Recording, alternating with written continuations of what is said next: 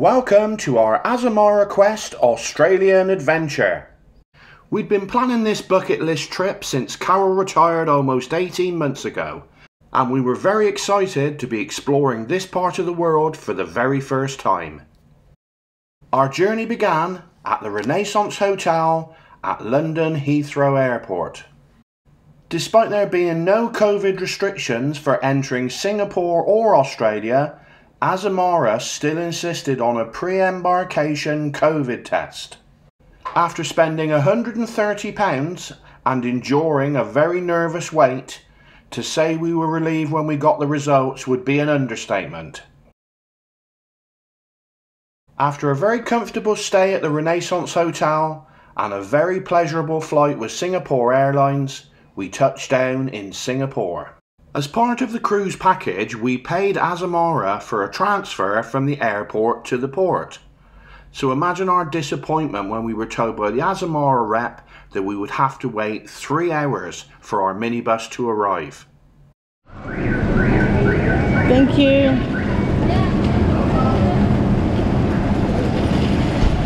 You ready to get on, Paulie Morgan? Get me nearly falling over that. Yeah. The suitcase.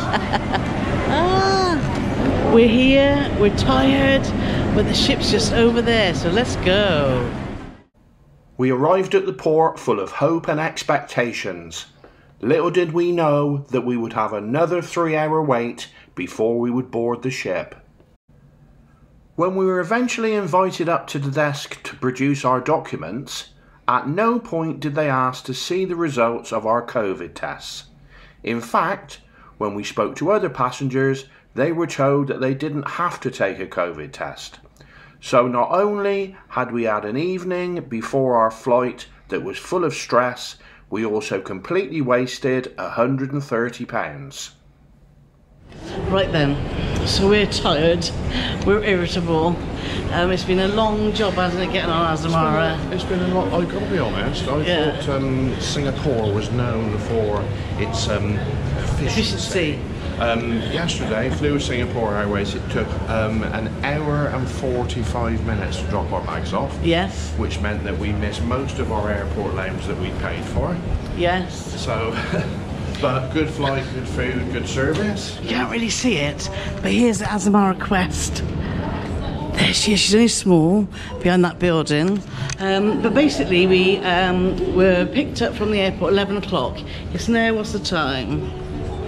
It's now 2 o'clock. We've been sat for 3 hours, and there's not many people here, is there? Yeah.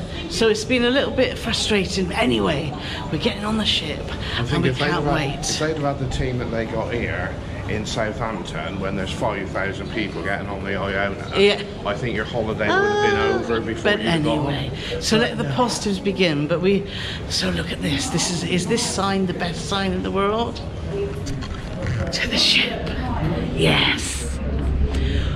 Right then, so we've just done muster. It was literally a 5-minute video. Yes, it was We've good. had a glass of bubbles, so things are looking up. So now we've got to go and find our cabin, and we're 8015. Is that right, Paulie Morgan? I've got no idea. We have no idea where we are. Right, 8015. So this is, oh! She always gets the wrong side. Thank you very much. Cheers.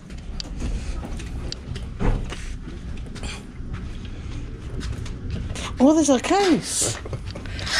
Here it is. Oh, that's by the lift. That's very handy, isn't it, Paulie? So one case has appeared. Well, can't wait to get rid of that backpack, can you, mate? Yeah, I'll tell you something. We're a bit weary, aren't we? Backpack's just feels like I've got like 10 men on my back. Oh, look at this. And Carole's just hit me with her backpack. Not huge. Very plain, isn't it? But look at that. Oh, what do you think? I don't know, it just seems a bit bland, doesn't it? Is that me? Shut up. Shut that man Let up. them tell you up. But we've got water, and we've got... So I know what you mean. It's safe. It's definitely understated. And is that a Frigidaire? Frigidaire. Yes. And we've got stuff, a little mini bar. We've booked a balcony plus, isn't it? I don't know what we get and what we No. don't. So we've got a balcony plus, and we've got a balcony. Put these lights on. That's better, isn't it? That's better. I wonder if there are lights. And lovely big mirror there, Paulie, and all our information's here. Shore excursions. We've got lots of plugs. So we've already got 3 some Euro plugs and some flats. So excellent. And let's have a look at the balcony, Paulie. Lovely. Oh, and they got good. Oh, you feel the heat. We're obviously in Singapore. Look, there's a cable car over to Sentosa Island. But what lovely seats. Look at that. That's nice. Is that nice? And we got a big table, so it's like a dining table, isn't it? Yeah. So this is lovely. Look at this. So yeah, so that's nice. Loving the balcony. And like you say, we've got all what we got here. All drawers. Now let's go and have a look at the bathroom, because we've heard the bathrooms are quite small, because these are quite an old ship. They're the old R-class ships, but that's got a good. We can say it's a small bathroom, isn't it? Oh, we got robes. We do like a robe, don't we, Paul? Now, Paulie's very happy. I don't want to, you know, this is Paulie has a rant time. I love Cunard, but for some reason they think that people want to steal their clothes hangers. Nobody wants to steal your clothes hanger. The people give clothes hangers away like they're going out of fashion. You can't even say it properly, can I know you? I can't, because it frustrates me that much. There's nothing, well, I'm not going to say there's nothing worse, because obviously there's millions of things that's worse, but it's really annoying when you're trying to hang your clothes up and you have to fan your And they put a nice little white one in there for you, look, Paulie. Do you see? Yeah, that's for my dress, is it? Right then, so, bathroom. Bum, bum, bum. I wouldn't bother. I wouldn't even bother, it's that small. Oh, it's not too bad, is it? Floor space, so that's okay. But yes, if you look at the shower, for me, that's going to be fine. Let's get the Paulie to stand in there. Dreaded curtain again, isn't it? What I will say about that curtain, it's not like plasticky. No, like, it's like a proper heavy curtain. yeah, it's like, yeah. It's that But shoulder-wise, you can get your shoulders in, but it is. well, I have to go this way. I couldn't go that way, because if I stood that way, No, you'd this go is over. This is out of the shower. What is it? The And I shower? couldn't- Your arm. My arm, well, look. So this is the Yes. point of the shower, and there's water just running at me now. Anyway, Which is we'll a have little to. bit refreshing. But yeah, so Yeah, so that is So small. what we'd heard about it being small showers Yes. certainly wasn't.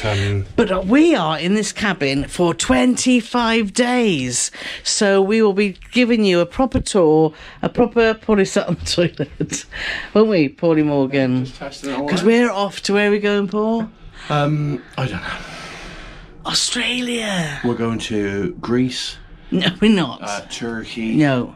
Bali. Bali, yeah. Bali in Oh no, we're going to Australia. eat Turkey, aren't we? Anyway, so we're going to get unpacked. We're going to have a snooze because we're absolutely shattered after flying in from the UK. Right then. Oh, right then. So we just had a very lovely 2-hour power nap just to get feel a bit more human. So sorry if we were a bit grumpy early, but we were so tired, weren't we? Well, I'm sorry if one of us was a bit grumpier, yeah? No, we both were. We were just so tired after that long flight and then just the wait around and the slow embarkation. But anyway, we're on, we're in, we're refreshed. Let's say, because we haven't seen much, we literally came from the cabaret lounge, straight here, straight to bed. So, as I said, first impression of the room is just a little bit... I thought we'd have a bit of a wow factor walking in, but it's very... I mean, it's nice and it's... Well, what do they say? You only get one chance to make a first impression. And our first impression is... Oh, that's nice. Well, it's all right, isn't it? Yeah. So, but the bed is just comfortable. It's totally functional. The shower, even though it is on the smaller side, boiling hot and lovely. Oh, the shower's lovely, but yeah. I've just had... Carole went first, I've just had my shower. And even though I had the curtain pulled round, the whole of the bathroom floor was like... well, it was like a submarine had been in there, really. Submarine. Yeah. It'd come up... anyway. Yes. So we've sussed out the safe. We've got a really big safe which we can get all our stuff in. We've sussed out, we've got a little programme. This is a little bitty programme.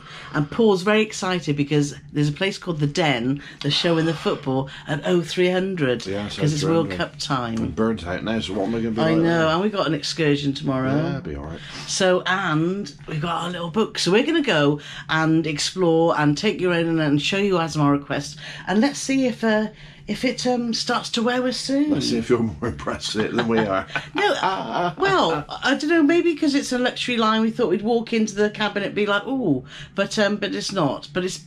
No, but to be that's fair, right, and I think...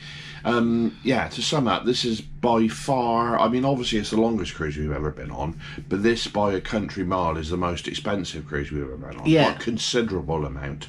Yeah. And when we went into the cabaret lounge, and it's like, you know, the dance floor's a bit scratched, and the tables, that table's got a scratch, and that table's got a chip out of it. Maybe our expectations are too high. I don't know, but, and I know it's an older ship, yes.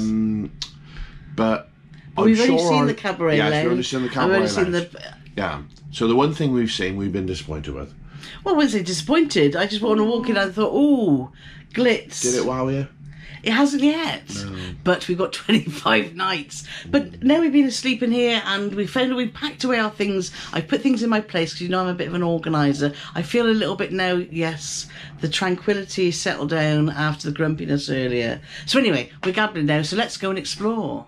Sadly, the tranquility didn't last long, as we had to make our first visit to guest relations. Before the cruise, we purchased 2 Wi-Fi packages, one for each of our phones. But when we tried activating the Wi-Fi, it would only let us do it on one of our devices. We explained this to a member of the guest relations team, and despite the fact they didn't know who we were or what cabin we were staying in, he immediately told us that we'd only purchased 1 Wi-Fi package.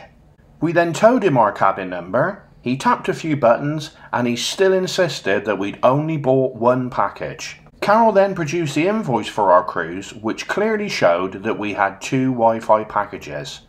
He then very begrudgingly said, "Oh, that does seem to be the case," and took my phone off me and loaded up the Wi-Fi. We were pleased that our Wi-Fi had been sorted. We were not pleased with the abrupt and dismissive attitude that we were met with. So let's leave the negativity behind and get on to some positives. Right then. Right then. So, after our grumpiness earlier and just being so tired, we've explored the ship and oh my.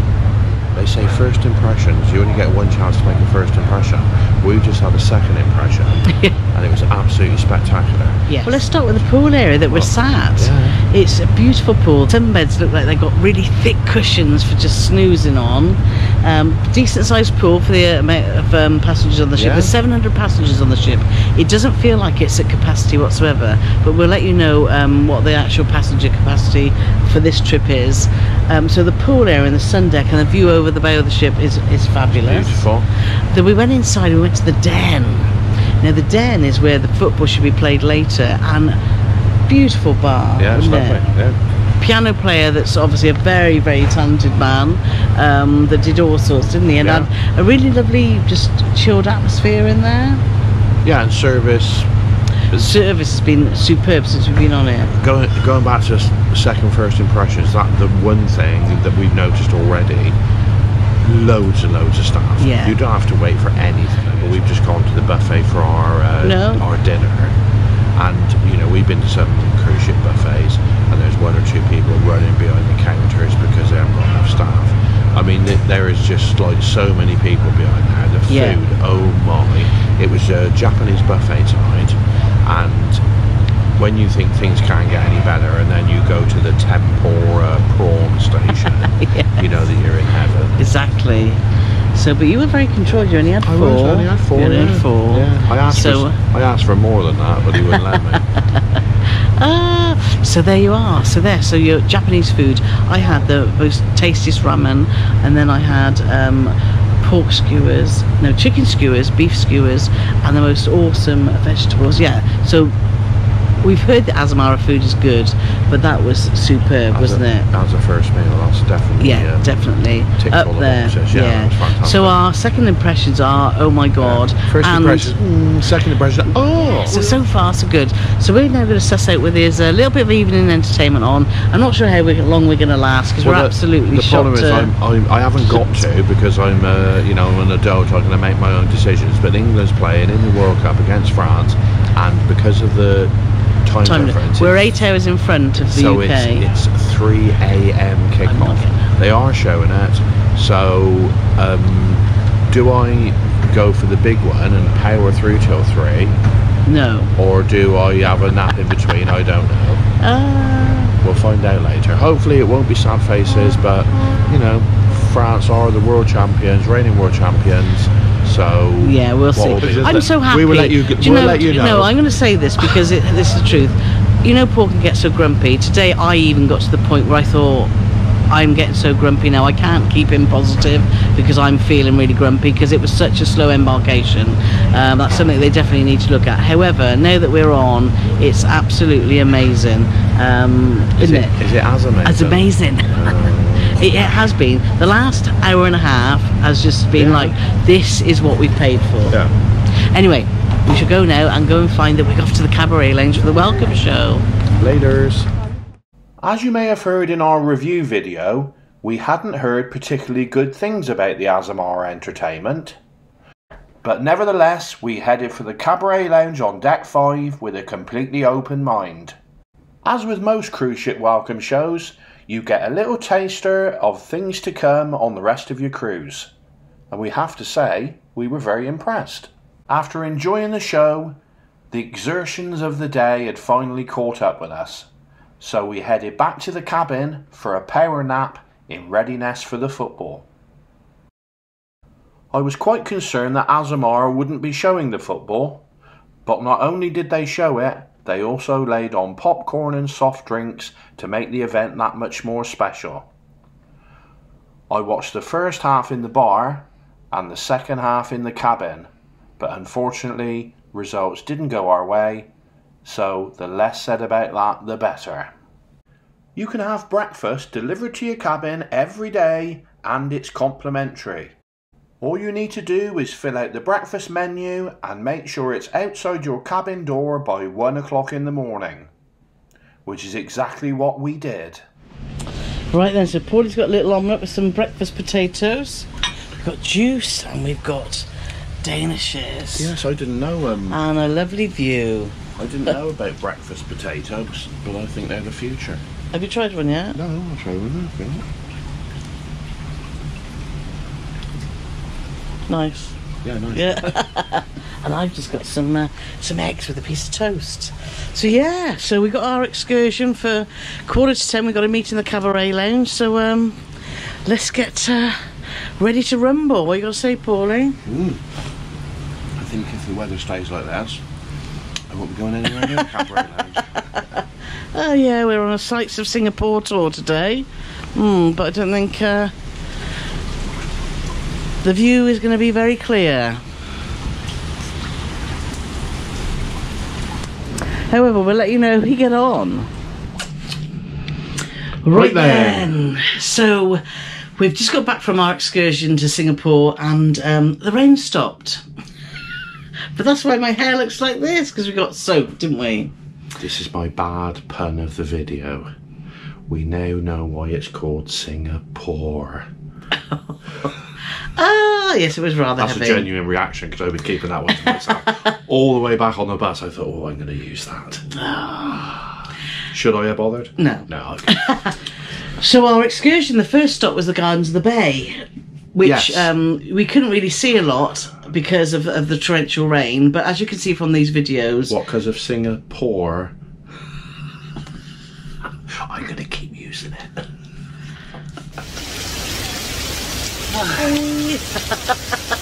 Day one of the cruise.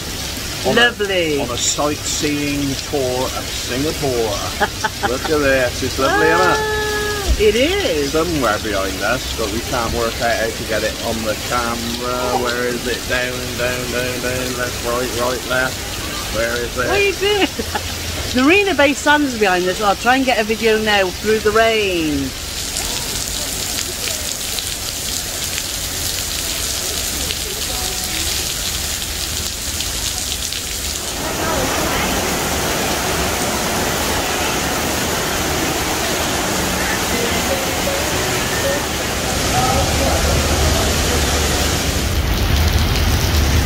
Luckily, we'd been there before, so Yes. we weren't too worried about exploring it.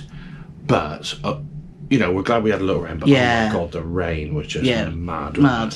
But good to see the super trees, and good to see the Marina Bay in the background. And if you want to go, it's 53 Singapore dollars to get in.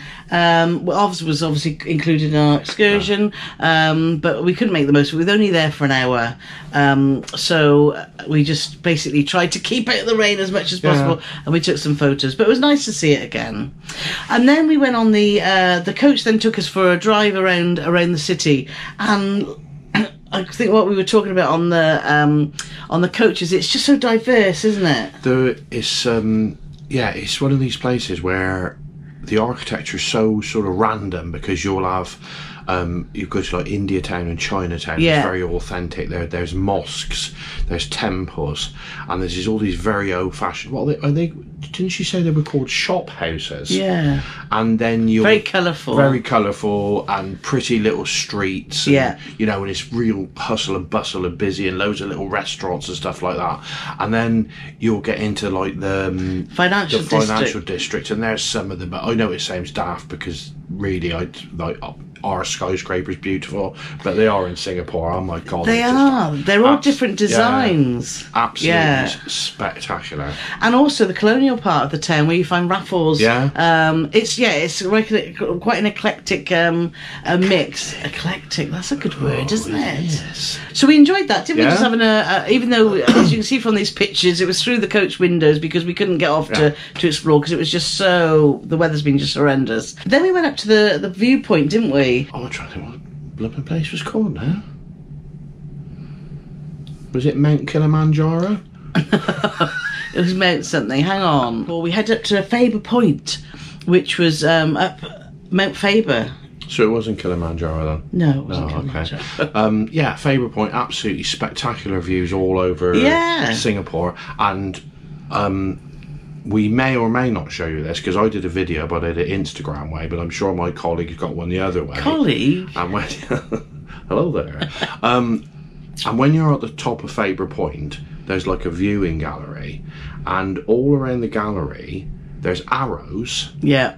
And when you stand on the arrow, it tells you what you're looking at. Well, the location. Or it might be what you're looking at, and you can actually physically see it, or it might be Manila, which is obviously I don't know. No, I didn't take a photo of that. Oh, okay. Well, as you can see from these videos, just visualise that, and then look out for my short that I'm going to do, because one of us was organised and did a video of it, but the other one of us wasn't. I'm not going to say who was the best. It was me.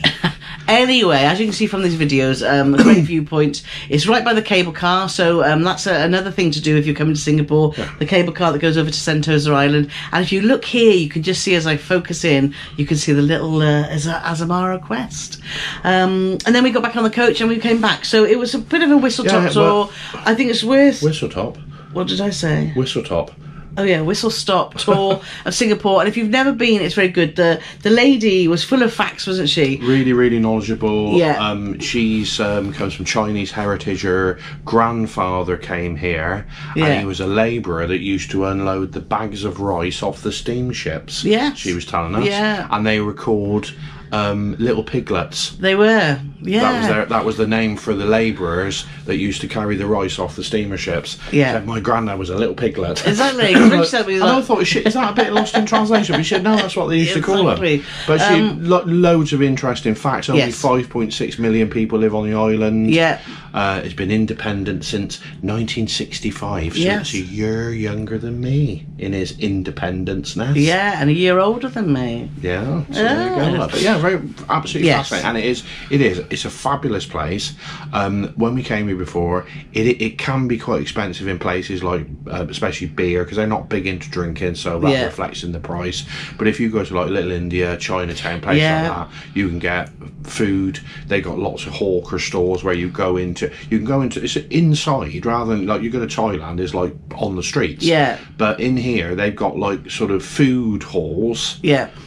But when you get inside, it's all the different hawker stores, and there's you can get Chinese food, Indian food, you can get Malay food, so just everything that represents most, you know, the people that are living in Singapore. No, it was great. So we're back on the ship, and first thing we were thinking of, we're hungry, so we headed up to the Windows Cafe, which is a beautiful little buffet restaurant with views, big windows, and a lovely little sitting outside area. I had a chicken broth soup, which was just delicious, followed by just a salad. We're trying to go quite healthy, and we'll see how long that lasts, isn't it? Paulie had...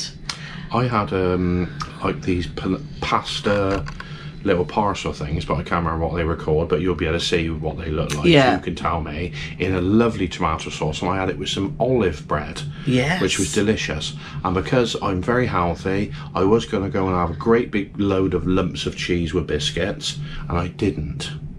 No. I had 2 little eclairs. They were only teeny beanie. Yeah, they're teeny weeny ones. They were fun size eclairs. But service in there absolutely fantastic. Yes, the service on the ship is just on point. And because we were in Singapore, and I would have tried it, but they were using glass noodles, and we the rice noodles. The rice noodles, and we prefer yellow noodles. But they were doing Singapore chow mein, which is Singapore noodles, which is a spicy, one of our favourite noodle dishes. But we like egg noodles. But we like egg noodles, not the rice noodles. So we gave that a pass. But it looked delicious. But so another second meal gets all the heads up. We've also booked some specialty restaurant. It gets the thumbs up. What did I say? Heads up. We're still tired. She's tired. Do you know, I have to get up for the football. We don't want to talk about the football. It's too depressing. But breakfast, we've just been out, so we come back to the... Sorry, what did you say? Sorry. So we've just come back. We're going to have a power nap because we're sailing away at 4 o'clock. So yes. So we're going to get our heads down for an hour, and then we'll show you what the rest of the day brings. Yes. After a brief power nap, we sat on the balcony and enjoyed our first sail away on the Azamara Quest. As the sun was beginning to set, we headed to the Windows Cafe, where we enjoyed an American dinner buffet. As you can see, Carole had a very strange concoction, and I enjoyed some fried chicken.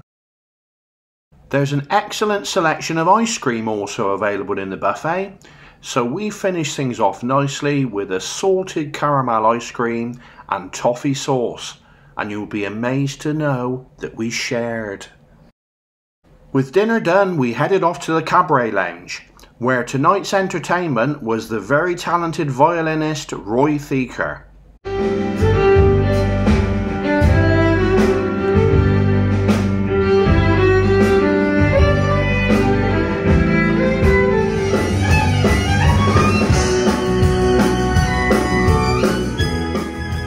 Our planned early night was scuppered when our new Australian friend Keith persuaded us to go up to the living room for one for the road, or as we now know it, a roadie. As you can see by how many people are in there, it wasn't one for the road. We were actually the last people to leave the bar. Join us in episode 2, where we were woken at 3 AM by a Force 1 hurricane.